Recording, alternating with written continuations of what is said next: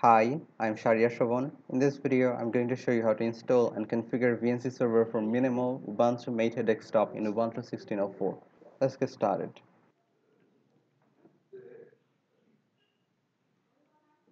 First, I'm going to update my package repository cache with sudo apt-get update.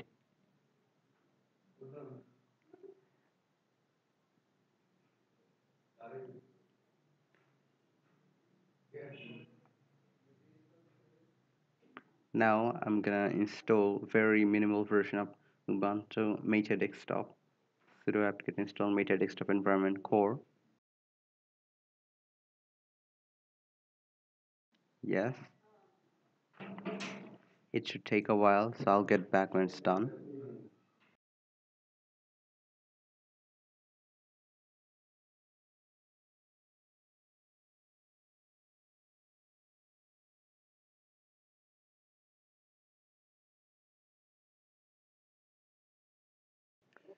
The installation is complete.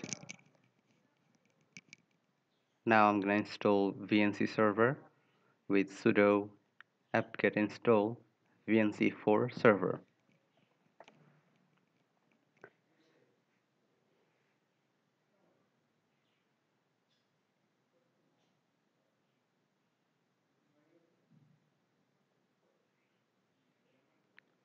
Okay, it's complete. Now I'm going to set up a password for the current user using vnc passwd. This is the password that you use to log into VNC server.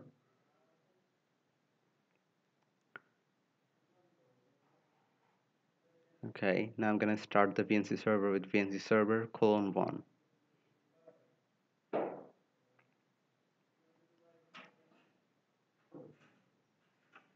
Now I'm going to kill the VNC server with VNC server kill:1.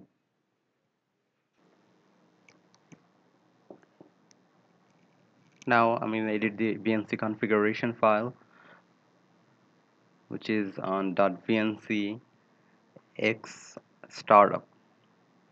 Now for Mate desktop, we have to add a line here.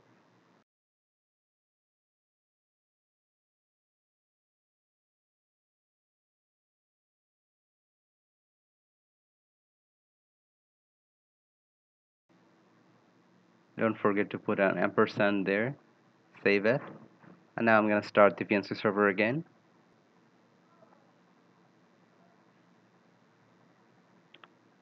Okay. Now we can connect to the VNC server with any VNC client we want. First, I'm going to check what IP address my machine is configured with.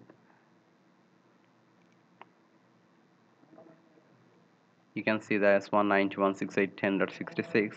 If you don't have ipconfig available, you can use ip-addr show, which should give you the same result. Now I'm going to open up my VNC client.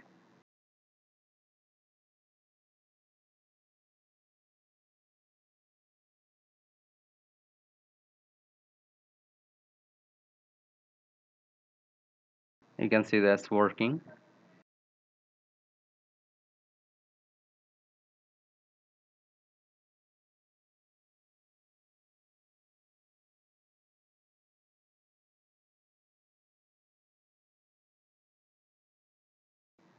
So if you don't like this terminal coming up every time you log into the server, you can easily remove that.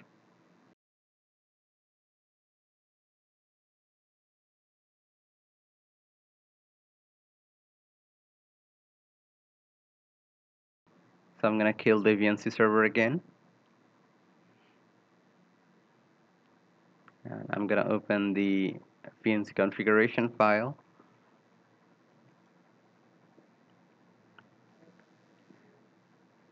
Just comment out this line, and this terminal should not pop up anymore. Start the VNC server again. You can see that the terminal is not here. You can see that VNC config dialog. If you close that, clipboard sharing won't work, so you cannot copy paste any text from your computer to this machine. but it's also annoying that it's always open like that. The good thing is that we can hide it. It's very easy. So I'm gonna go to my terminal and hide that thing. So I'm gonna kill the VNC server again and open up the configuration file, and on the line vncconfig just add a parameter no win and save it. Start the VNC server again and you're good to go. Now you can see that this dialog is not here, and if we try to copy and paste things,